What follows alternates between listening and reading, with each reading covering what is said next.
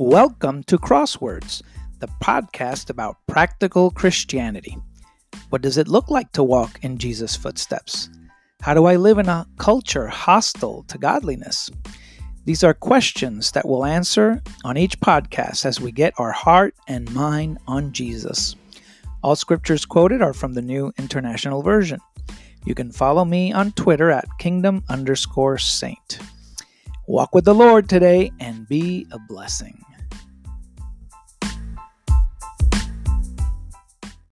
Good afternoon, brothers and sisters. Happy Mother's Day to all the mothers and mothers-to-be among us, whether in person or virtual. I hope you're having a good Mother's Day, and I hope you had a good first reading of the first half of the book of Isaiah. You know, Isaiah is the most quoted prophet in the New Testament. He wrote the longest prophetic book, and he stands first in the list of the prophets. He prophesied around the same time as Amos, Hosea, Joel, and Micah. And there are just so many amazing messianic prophecies in this book, so much so that it's often referred to as the fifth gospel. Up until 1947, many critics of the Bible, in particular critics of Isaiah's prophecies, because they contain the most messianic prophecies, they thought manuscript writers had just simply written these prophecies after the fact, because they were such perfect prophecies, so pointed, that they thought surely, these were written after all these things happened, because how else could we explain this? So there were a lot of critics and there was a lot of doubt that was risen up. But in 1947, an amazing archaeological discovery took place. We called it the Dead Sea Scrolls discovery. And what they discovered were original manuscripts of many of the Old Testament books, including the book of Isaiah. And the amazing thing of this is that they were all dated to be around 200 BC, 200 years before Jesus fulfilled all these prophecies and before the kingdom prophecies were fulfilled as well. So that was well beyond the scope of the fulfilled prophecies of the Messiah. So scrolls of Isaiah were found in these caves in near the Dead Sea. That's why they're called the Dead Sea Scrolls, in a place called Qumran. And they were confirmed to belong to the Essenes, who hid these literary treasures in jars, just like you see in the presentation. So they were very, very well preserved. Not all of them, but most of them were. And they hid them, they believed to be during the Roman conquest of Judea, which occurred around 200 BC. So the scholars examined these scrolls, and they determined that the text of Isaiah found in the Dead Sea Scrolls were no different than the text of Isaiah that we have today, that were translated from the Masoretic text. You see, because before this time, the oldest Hebrew document that we had belonged to the Masoretic text of 900 AD. So that's 900 years after Jesus Christ. So many thought, maybe this has been rewritten or maybe things have changed. But then the Dead Sea Scrolls come along, dated to 200 BC. And upon comparison, they were exactly the same. Nothing had changed. Isaiah contained the exact same message, the exact same prophecies, and provided proof text from divine origin and not a fabrication of mankind as some thought. So the critics have been silenced ever since. This and many other archaeological discoveries continue to provide solid proof that the Bible is unique, that it is not man-made. It doesn't come from the mind of man. It is a divine source, and its voice continues to speak to people today and still as relevant today in this century as it was millennia ago, as we will hear Isaiah's prophet, Isaiah's message to our 21st century today. So Isaiah opens up with a scathing indictment against the assemblies of God's people in Jerusalem. He'll say here, "The multitude of your sacrifices, what are they to me, says the Lord? I have more than enough burnt offerings of rams and of the fattened animals. I have no pleasure in the blood of bulls and lambs and goats. When you come to appear before me, who has asked you of this trampling in my courts? Stop bringing me meaningless offerings. Your incense is detestable to me. New moons, Sabbaths, convocations. I cannot bear your worthless assemblies. Your new moon feast and your appointed festivals I hate with all my being. They have become a burden to me. I'm weary of bearing them. When you spread out your hands in prayer, I hide my eyes from you. Even when you offer many prayers, I'm not listening. Your hands are full of blood. This is a scathing indictment, isn't it? I mean, think about God feeling this way about your service, about your worship. Notice what he describes here. He says, stop this trampling in my courts. Meaning that they showed no dignity or respect before God. They just came before him in his temple with blood on their hands, God says at the end of this verse here, at the end of this passage. That means they were hypocritical. And everything that they offered, God says here, was meaningless. Meaningless assemblies, meaningless sacrifices, because they had blood on their hands. That means they were full of violence. They were full of hate. They were full of murder in their hearts. God could not bear what they did, not even their prayers, because of, of their hypocrisy. You know, God doesn't care about what or how you do it more than he cares about the why. This is what Isaiah emphasizes. The why also is not to be dictated by you. The why, if it's dictated by you, why you do it, then it becomes idolatry. The why needs to be all throughout the message of Isaiah, because we fear the Lord, because we want to seek him with all our heart. That should be the why. We want to derive our identity from him and not from the world. And that's the big contrast highlighted here throughout the message of Isaiah. Instead of being pleasing to God, instead of wanting to do things to please the Lord, he detested everything they did because they just wanted to be like everybody else and wanted to be hypocrites like everyone else. I ask you today, my brothers and sisters, because this is a message directed to the people of God. Are your hands full of blood? That's the question I'm going to ask you today on this Mother's Day of all day.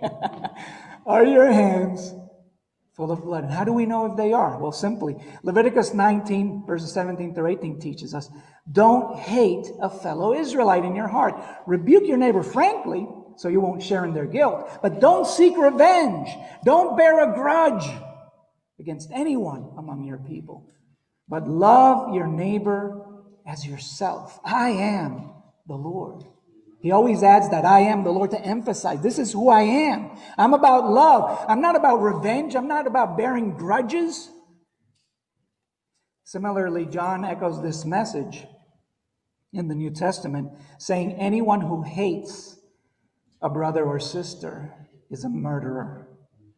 Are your hands full of blood? Do you harbor hate? Do you harbor bias, prejudice? Do you hold grudges? If you do, you've got blood on your hands. What are you going to do about it? Isaiah will say here in chapter 2, verse 6 through 9. This is Isaiah now talking to God, saying, Lord, you have abandoned your people, the descendants of Jacob. And this is what Isaiah observed. Notice what he observed. They are full of superstitions from the east. They practice divination like the Philistines. They embrace pagan customs. Their land is full of silver and gold. There's no end to their treasuries. Their land is full of horses. There's no end to their chariots. Their land is full of idols. They bow down to the work of their hands, to what their fingers have made. So people will be brought low and everyone humbled. Don't forgive them. This is what Isaiah is saying to God. And notice how he describes a land full of stuff. Doesn't he say it? He says they're full of superstitions. They're full of silver and gold, full of horses, full of idols. It was a full land, yet where it mattered, they were completely empty. Full of superstitions. This is what happens when you don't seek God out. If you don't worship God and you don't seek to please Him, you're going to start worshiping everything else under the sun. And that's what Isaiah is pointing out here. They were full of superstitions, psychics, horoscopes. I mean, you see that today, don't you? It's like he's preaching to this generation. Full of old wives' tales and traditions and customs that Jesus himself says invalidate the Word of God. Furthermore, Isaiah will say here in chapter 8, verse 12, he adds, don't call conspiracy everything these people call conspiracy. Oh, how applicable is that today? So many conspiracies floating around from both sides, right? Is that what you're into? Is that what you're buying? Because if you do, you're just full of something that's not God. You're empty of God. Don't fear what they fear. See, conspiracies lead to fear. Not the fear of the Lord. But to get rid of this conspiracy means that you're fearing the Lord. And so I want to give you a small little micro lesson here about how not to fall for conspiracies, how to identify propaganda in this day and age. And you're not going to learn this in college, you're not going to learn this in high school. Okay, they don't teach you about this. There are 3 ways that you can identify propaganda at any given time. And number 1 is people basically saying that you're bringing up non-evidence-based arguments. Basically, if someone accuses you of being a conspiracy theorist, which is one of the oldest and most effective means of silencing you, and this, by the way, is a catchphrase that was invented by the CIA back in 1967. And when people say stuff like that, they're trying to discredit the veracity of something that is being sold to you. Another form of propaganda comes in the way of what's called microaggression, which are subtle expressions of bigotry or prejudice, sometimes used with a euphemism. Like if I can't get something, let's say, I'm a 50-year-old guy. I don't think I'm old, right? 50 is okay, right? And I can't work some new technology, and somebody comes and says, hey, grandpa, let me show you how that works. Now, some of you might say it in jest, and sometimes you might kid with each other, but that's an example of a microaggression aimed at causing somebody to feel a particular way.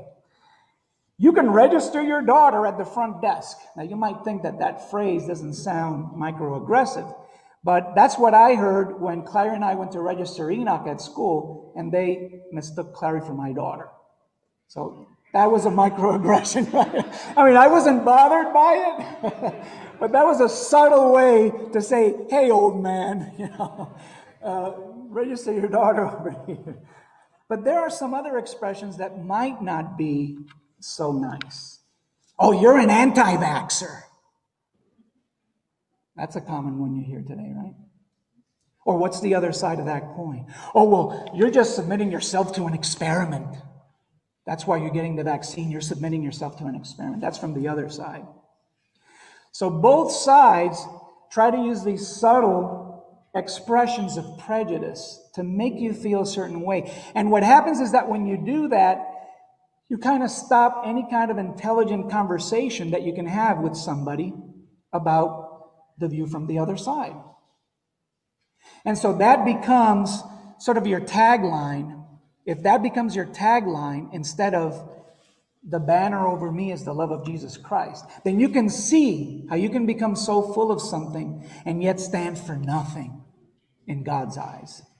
Because you're about spreading either, oh, I'm vaccinated, and if you're not vaccinated, you're an anti-vaxxer, or you're a Trump supporter.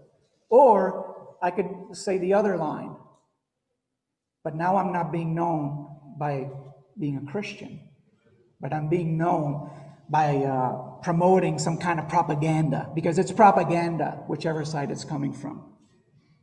And so I'm bringing this up to let you know, do you have blood on your hands because you're engaging in this type of thing? Because if you do, and you don't stop, you got blood on your hands. I want you to understand that, especially the young people among us. The kingdom of God is not about getting vaccinated or not getting vaccinated. The kingdom of God is not about Republicans or Democrats. It's not about whether I use a mask or decide not to use a mask. The kingdom of God is about peace, love, and the Holy Spirit. And you better get that into your heads, or God is going to hate what you offer him. They were full of stuff, but they were not full of God. full of silver and gold, meaning riches was their goal. Yet they were not satisfied. And this turned them against each other because it brought greed into their hearts. Full of horses, indicating that they were a materialistic society. They focused on what made them feel powerful. Looking at their bank accounts would be a translation for us today. Looking at our garage. Oh, I have one car, I have two, I'm okay. Looking at our houses, how big of acreage I have, how many rooms I have. I'm okay. They were full of idols. And when you reject God, like I said before, you're going to accept anything else. Anything else is going to become your standard. Anything else is going to become what you try to get to. And you're going to find yourself becoming more and more empty, more and more dissatisfied. This was their state. He is talking to us, isn't he? In this 21st century. We're still plagued by the same issues. 2,000 years later. 3,000 years later. So he says, you need to change. God wants us to change. He wants to radicalize our worship. He doesn't want us to bring him a ho-hum worship. He doesn't want this to become a tradition. He doesn't want this to become a ritual, because this is a relationship we have with God. And he was missing out on that from his people back then. That's why he was so passionate about these things that he's saying. And we have to become as passionate today if we want to understand why God was feeling that way. So that we don't become those people. And if we are, if we're looking in the mirror and saying, well, I got to be careful because I'm just like that. Or I have said these things. I've used microaggression. I've tried to make other people feel a certain way because they don't agree with my opinions. I know we've all done it. Don't be a hypocrite. Admit it and change. Say, I don't want to be like that. Because that's just the mirror of the world around me. And I'm better than that. God wants me to be better than that. God wants a relationship with us, not an association.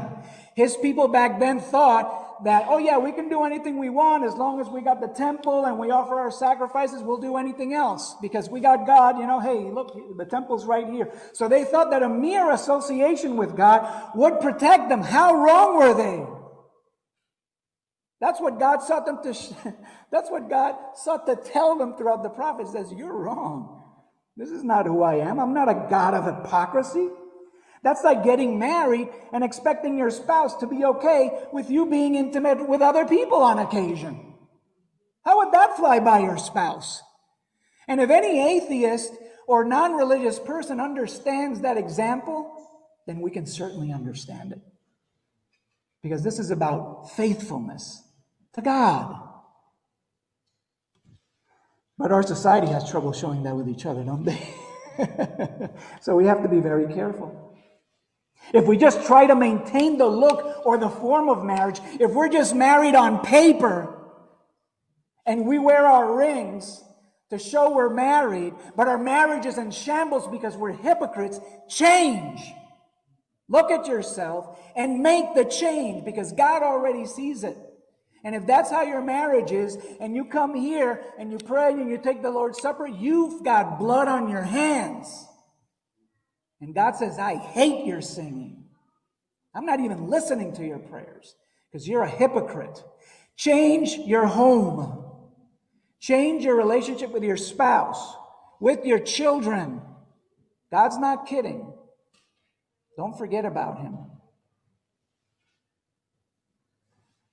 The Jews tried to maintain that look and that form, but like we read in Isaiah 29:13, their hearts were far from him. This is the scripture Jesus brings up to the Pharisees, doesn't it?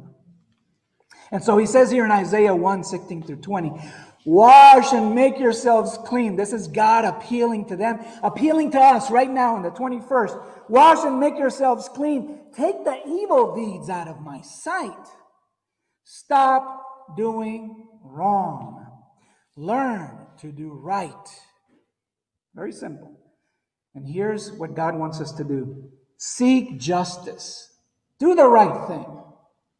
Defend the oppressed. God's very concerned about the disenfranchised. This is what I find all throughout the prophets. He's concerned about the guy who's begging on the corner. He's concerned about the orphan. He's concerned about the widow. He's concerned about the people that can't stand up for themselves. And yet, here I am counting how much money I have in my account, painting my walls, making sure my car is bright and shiny. What's wrong with that picture?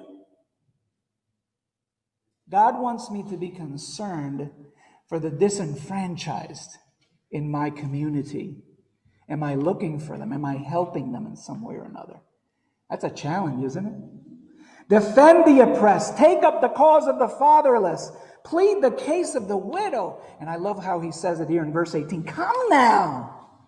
Let us reason together. This is our God. He wants to reason with you. God doesn't want to force you into doing anything, because you're going to decide to do whatever you're going to decide to do. But God says, come on, man, let's reason here. I'm here for you. I want to clean you. I want to save you. I want to give you joy. But you keep running after other gods. Who's unreasonable? Who's unreasonable? He says, though your sins are like scarlet, they shall be as white as snow. Though they're red as crimson, they shall be like wool. If you're willing and obedient, you will eat the good of the land. But if you resist and rebel, you're going to be devoured by the sword, because what you look for and what you admire is going to oppress you, and it's going to become your chains. That is just truth. And we've seen it over and over again throughout all the generations. People become enslaved by what they seek. But if you seek the Lord, He won't enslave you. He will save you. He will free you. Matter of fact, the only real freedom comes from God. Anyone else is really a slave to their sins, as Jesus said. So the only way to come near God is not by ritualistic performance, but by purifying our minds from evil. James says it, James 4, 8 through 9. He says, come near to God.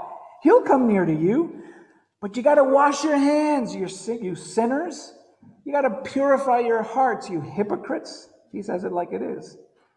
Grieve, mourn, and wail. Learn to grieve about your sin.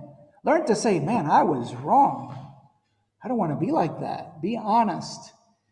And I grant you, it took me a while to get that honest, because honestly, when I was a young Christian, I thought, oh, that's not that bad what I did. I'll try to do better, but it's not that bad. It's not like I killed anybody. But when God says, oh, if you hate, it's just like you killed somebody. But that took a while for it to cement in my heart. I get it. Some of our minds and hearts are so sarcastic and so darkened that it's going to take us some time. But don't give up. You know God is right. And you know you are wrong. That's what you need to be convinced of, so you can keep walking in the right direction. We can come and assemble before the Lord in meaningful worship when individually our hearts are right before the Lord, because we want to do what's right. Not because I feel like I want to necessarily, but because I fear God and I want to learn to do what's right. I don't know how to do it. I'll be honest with you. And I'll be honest with you, I don't want to do it. I'd rather stay home and watch TV and shine my car and clip my grass, because it's a lot easier. But I know that's not what God likes. So I have to force myself to look for the disenfranchised, to help those. But that's what it is to be faithful to God. Right, husbands? I mean, we don't feel like every day we ought to cook for our wives. We do it maybe once a year for Mother's Day. What about the rest of the days? She's not worthy enough the other days? And so we become hypocrites because of a tradition that we have in this country. And we feel good. Oh, yeah, I'm a good husband. I cook for my wife today. Well, what happened to the other 364 days? And so you see how idolatry begins. Be careful. Jesus tells us here, don't hold grudges. He says, if you're offering a gift at the altar and remember that your brother or sister has something against you, leave it right there. Don't come. Leave church. Bye-bye. Go. Don't want you here. First, go and be reconciled. You've got some do you know if you know somebody has something against you somewhere, or even if you just doubt it, you're not sure. And I appreciate, because some of you even have called me and says, Pedro, I just want to make sure that I didn't say something that offended you. And I always say the same thing. I said, it's really, really hard to offend me, because I know who I am. I know what I am. So if you offended me, maybe I deserved it. If you insulted me, maybe I deserved it. Okay, so you're fine. Don't worry about me. I'm the one who has to check on if I offended you. And I appreciate when you do that, because you're practicing this very passage. You want to make sure that you're clean when you come before God, because it's about God, not about you. You've got your priorities straight. What about this one? Being controversial. Oh yeah, a lot of people in our generation like to be controversial. I can understand that, because I was a controversial kid. I like to cause controversy back in the day. I like to sow a little division amongst people and see them fight each other off. I took pleasure in that. Somebody did something bad to me, I would go around the back without them noticing and do something so that I would cause some controversy for them somehow. That was me. Very insidious, like evil. But Titus here gives us, he gives it to us. Paul gives it to Titus. Avoid foolish controversies, genealogies, and arguments and quarrels about the law. And not just about the law, about anything. Because they're unprofitable, useless. Warn a divisive person once, then warn them a second time. After that, have nothing to do with them. God is not happy with people who sow division. That's completely against His will. He says here in verse 11, these people are warped and sinful. They're self-condemned.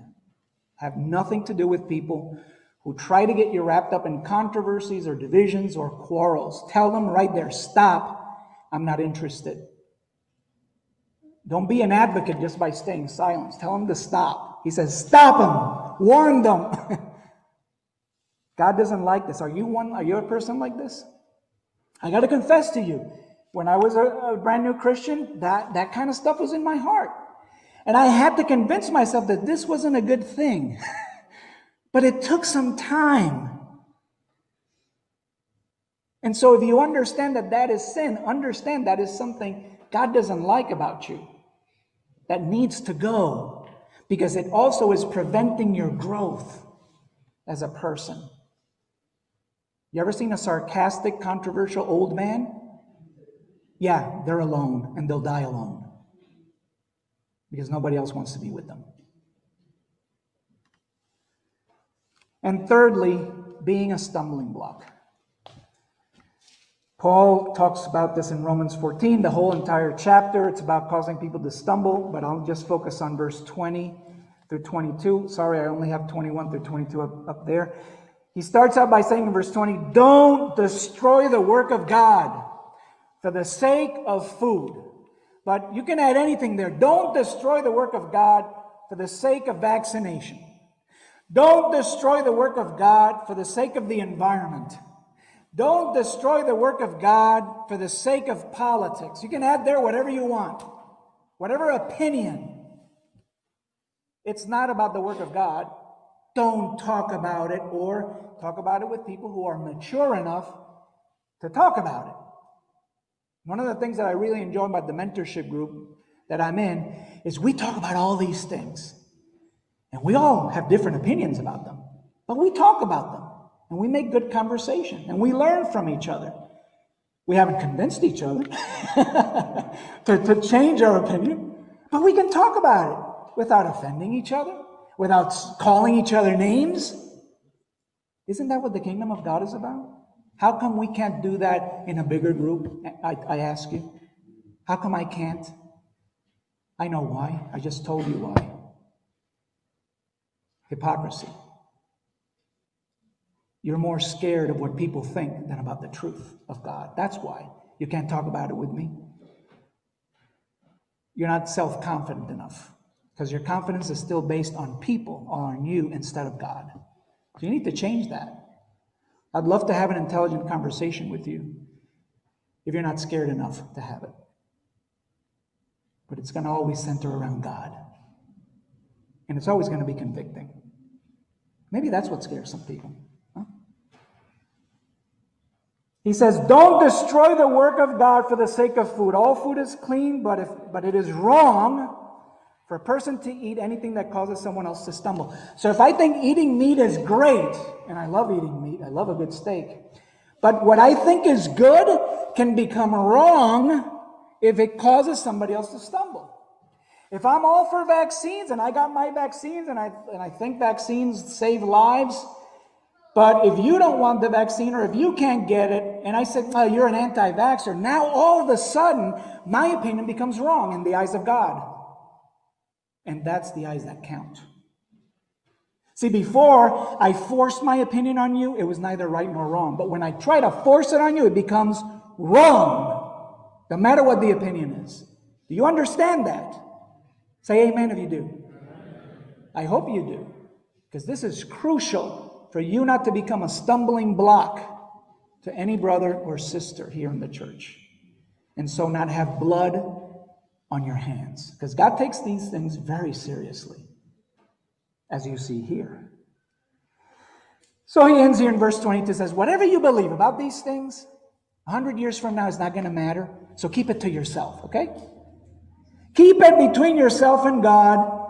And then he adds this, I love this line, blessed is the one who doesn't have to condemn himself by what he approves, because I keep it for myself and God. And if I can talk it with somebody that I think I can talk it about, we talk about it. If I know that I can't talk about it with somebody else, I don't talk about it. And I'm good. My opinions then don't become wrong because I cause somebody to stumble. You get that? It's not that hard to get. God is interested in reasoning with us. He doesn't demand things from us. He wants to reason with us so that we can yield and make ourselves clean. So how do we do that? How do we wash? How do we make ourselves clean? How do we purify our hearts, as God says, wash your hands, purify your hearts, as James calls us to do? What do we do? Well, if you're not a Christian and God's words have convicted you, if what I've said to you today makes sense and you've been wondering about it, and it's convicting you, it's causing you to think about these things, helping you realize, I need to become a better person. I don't want to become like the rest of these people, or caught up in hypocrisy and therefore don't know how to have intimate relationships because they're more afraid of what people think than about God. I get that. I don't like where this sin is leading me. If that's what you are thinking, there is a simple solution for your problem, thanks to Jesus Christ. As you heard our brother talk about here this morning, that's precisely why Jesus came, to free us from all these silly things that we get caught up in, to free us, to give us a direction so that we can really experience freedom. You've probably heard that Jesus' blood washes our sin, and maybe you've wondered what that means. And how does that work? God says He'll make our sins as white as snow. He will cleanse us. And in this century, here in 2021, that happens in a very particular way, and I'm going to get to it shortly. But let's begin by talking about how Jesus fulfilled all of Isaiah's prophecies. There are so many of them, too many for me to mention now, so I'm just going to mention two. One that focuses on Jesus as the Messiah, and the other one on Jesus' kingdom, the church. So let's look at that in Isaiah 9:6, one of my favorite passages from Isaiah. For to us a child is born, to us a son is given, and the government will be on his shoulders, and he will be called Wonderful Counselor, Mighty God, Everlasting Father, Prince of Peace. And of the greatness of his government and peace, there will be no end. Wow, sounds great. I want that guy to run for president, whoever it is he's talking about here. It reminds me of the discussion that we had for our Bible class, right?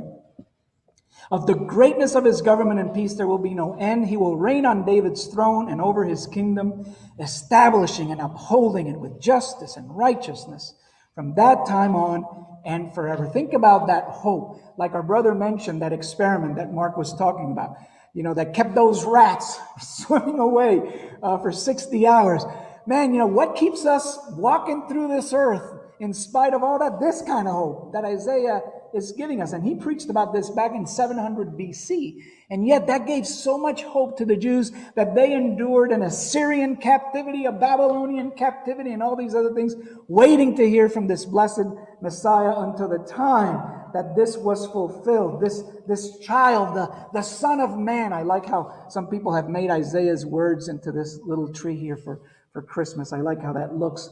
This Son of Man, as Jesus called himself, this wonderful counselor, this mighty God, this everlasting Father, he was born 2,000 years ago. And we live in a special time to be able to look back and say, wow, this really happened. And look how all these prophecies were fulfilled. This is miraculous. Nothing like this has ever been written. Nothing like this has happened in history. And so we are very blessed to be able to reason as God wants us to do, to use our brain, right? More for than just holding up our hat or our hair. And to say, wow, this is true. This is real. God's not kidding around. He did send his Messiah to provide a purification unlike any other his people had known at that time. And one that would also establish, a Messiah that would also establish a kingdom that would rule forever. Who has ever heard of that? And of course, just like the Jews thought that this Messiah would actually be a physical kingdom with physical soldiers and chariots and castles and stuff, they completely misread it. Of course, they didn't understand it. Nobody did, not even the angels, Peter says. But now that Jesus has come and has established his kingdom, and we know we're a part of it, as Isaiah says here in Isaiah 2:2-5, in the last days, the mountain of the Lord's temple will be established as the highest of the mountains. It will be exalted above the hills, and all nations will stream to it. Many peoples will come and say, come, let us go up to the mountain of the Lord, to the temple of the God of Jacob. He will teach us his ways so that we may walk in his paths. The law will go out from Zion, the word of the Lord from Jerusalem. He will judge between the nations and will settle disputes for many peoples. They will beat their swords into plowshares, their spears into pruning hooks. Nation will not take up sword against nation, nor will they train for war anymore. Come, descendants of Jacob, let us walk in the light of the Lord. This prophecy here, and all of us who've taught the coming of the kingdom study to other people, we know that this prophecy speaks of the church, of when the church was established. And we can go line by line. I don't have time to do that now in this sermon. We can go line by line and explain how each of those was fulfilled in Acts chapter 2 to the letter, to the point. It's a beautiful thing to study and observe how the Messiah ushered this possibility of this kingdom without borders, without language, but with one spirit, to become united and to outlast any other nation until the day Jesus comes back. That is divine action. That is divine origin. And that is what the Messiah has brought for us today. So this verse and the one we read in chapter 9, verse 6, they're both working together to speak of the promises that have been fulfilled in Christ and in the kingdom of God, his church. And as this verse says here, we all need to go up to this mountain of the Lord. And mountain, by the way, is Bible speak for kingdom or for a nation or a city. We all need to go to the kingdom of God, to the church, to learn his ways, to learn to walk in his paths. You're not going to learn that anywhere else but in God's kingdom. So we want to become part of those people. We want to become part of those nations that want to stream to this kingdom. Part of a peoples that want to take weapons of war and lay them down and pick up instead spiritual weapons, as Paul says in 2 Corinthians 10, weapons that have divine strength to defeat the strongholds in our minds and in our heart, to destroy those barriers of prejudice and oppression and bullying, which dominates the world, so that the kingdom of God can be a bright place. And so that when people come here and say, wow, this is different. And we've heard people say that, right? For all glory to the Lord. Because that's what we seek to practice here. God's way of doing things. But in order for that to happen, we've got to shed a lot of that world that tries to stick on us. Just like when you walk through the forest and you get all kinds of briars and stuff stuck on your clothes. Well, sometimes when we walk through the world, we get a lot of other stuff stuck on us. And thank God that the cleansing that he provides is a powerful cleansing that continues on and on and on. So we don't need to be concerned about that. So we have to be those people like Isaiah that said, "Here I am, send me," as he says in Isaiah 6:8. Because God is looking for those volunteers to go out and spread his message. You see, Isaiah is not just about the Messiah and the fulfillment of the kingdom, but Isaiah is an incredibly evangelistic book because it all centers around Isaiah spreading this message and God kind of asking him, this question, whom should I send? Who shall go for us and talk about these things? And everybody's like, not me, I don't know. But we have to be like Isaiah and boldly say, "Here I am, Lord, send me." I'll volunteer to go and speak to these hard-headed people. I'll volunteer and go to speak with these idolatrous people. I'll be one of these people who try to preach your truth amidst all this knowledge and stuff that's vain, to see if there is somebody that might turn to you. So that's what it's about, turning to God. And the way, like I said before, I'm going to share with you how that cleansing is provided nowadays. We turn to God. So when we turn to God, what do? We turn away from the world. You can't walk in opposite ways at the same time. It's impossible. So when you're turning from something, when you realize, I don't want to be like this. I want to have hope. I want to be a better person. I want to be a person that glorifies God. That involves a turning around. That's what we call repentance. And we turn to God. That means turning away from your opinions also. Because partly of what keeps you trapped is your own opinion, your own small worldview of viewing things. You can't see things better than God can. So you have to lay those aside also and turn to God, to trust him. Trust his word. It might not make sense to you at first. It might be even opposed to some of your opinions at first. But you trust him. Just like you young people learn to trust your mom and dad because they love you. You learn to trust God Almighty who made you and who also loves you. Even though some things might not seem right to you or some things might seem different. It's about trusting God. And if you embrace that, you should be immediately convicted that anything outside of Christ or God becomes a fabrication. It doesn't last long. There's only truth, grace, and love in Christ. Outside of Christ, there's judgment. There's emptiness. There is hatred. So if you want to learn his ways, you learn to accept this gospel that we show here every Sunday. The fact that God sent Jesus to die on a cross to provide that purification for us. He was buried and he was raised on the third day again to show us that God is serious, that God is behind this. No man is behind this. Man is not smart enough to make a plan like this. But God has been making this plan since the beginning. And the amazing thing is that it is as applicable today as it was any other century before. So how do we make this my gospel? How do I let this cleanse me? Well, in Colossians chapter 2, verse 11 and 12, Paul says, in him, the Holy Spirit says through Paul, in him, in Jesus, you were circumcised with a circumcision not performed by human hands. See, this is something that God is doing. So when does that happen? He says here, your whole self ruled by the flesh was put off when you were circumcised by Christ, having been buried with him in baptism, in which you're also raised with him through faith in the working of God, who raised him from the dead. So when I surrender myself to Jesus in baptism, that's what those wavy blue lines mean, that I'm now being buried with Christ, dying with Christ, because I recognize I want to become a better person, and I can't do it on my own. I can't will it to happen, but I have to surrender to God. I die. It says here in Colossians, Jesus cuts off the part of me that is bad, the self ruled by the flesh. He cuts it off. He does that. It's an operation done by him. I can't do that to me. He does it.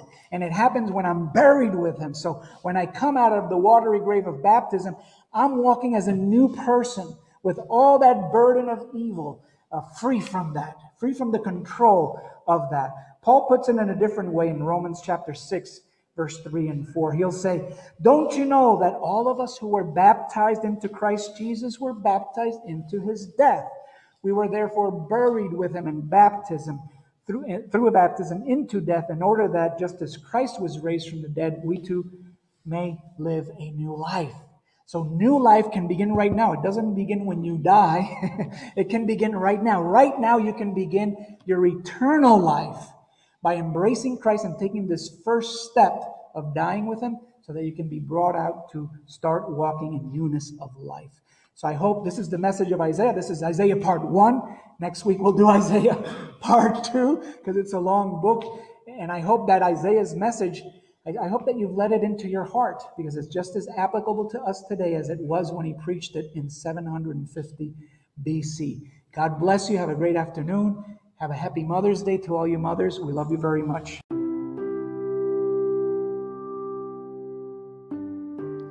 Thank you very much for listening.